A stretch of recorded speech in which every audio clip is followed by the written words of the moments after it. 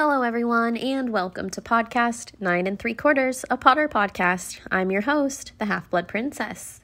In this video, I'm going to talk about some murders that were committed by the good guys in Harry Potter. But before I get started, if you love Harry Potter as much as I do, be sure to subscribe and give this video a thumbs up.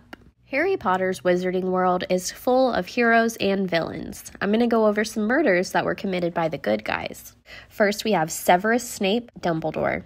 It was so shocking when I read that Snape killed Dumbledore. Snape was always a character that was on the fence to me. He acted like a bad guy, but I wanted to believe he was actually a good guy.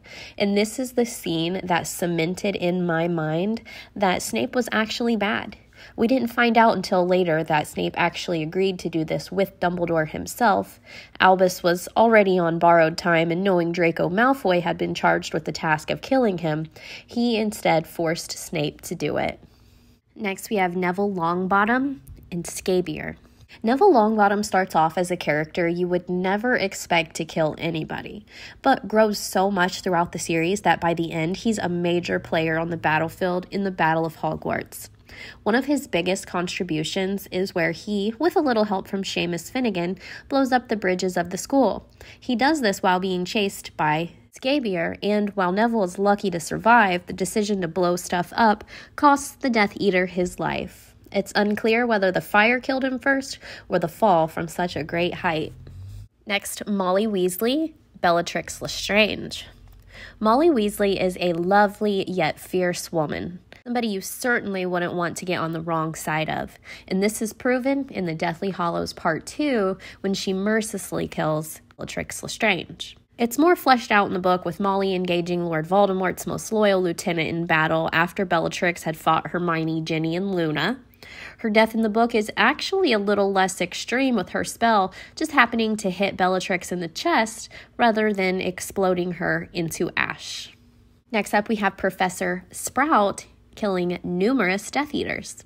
Professor Sprout doesn't get much screen time throughout Harry Potter, with her biggest role in the second movie, The Chamber of Secrets. We were robbed of the chance to get to witness her fighting in the Battle of Hogwarts, but in the book, it's established that she uses Devil's Snare to kill a lot of Death Eaters. And the last one I'm going to go over today happens in Cursed Child, which is pretty controversial. Some people don't think Cursed Child should be considered canon, but I'll leave that up to you guys to decide.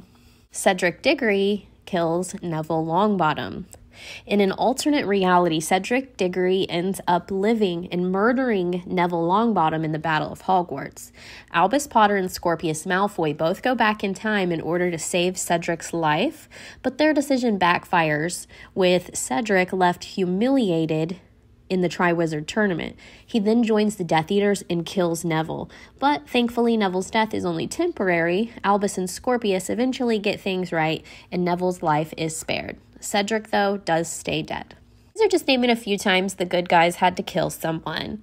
Let me know your thoughts in the comment section, and be sure to like and subscribe. Okay, love you. Bye.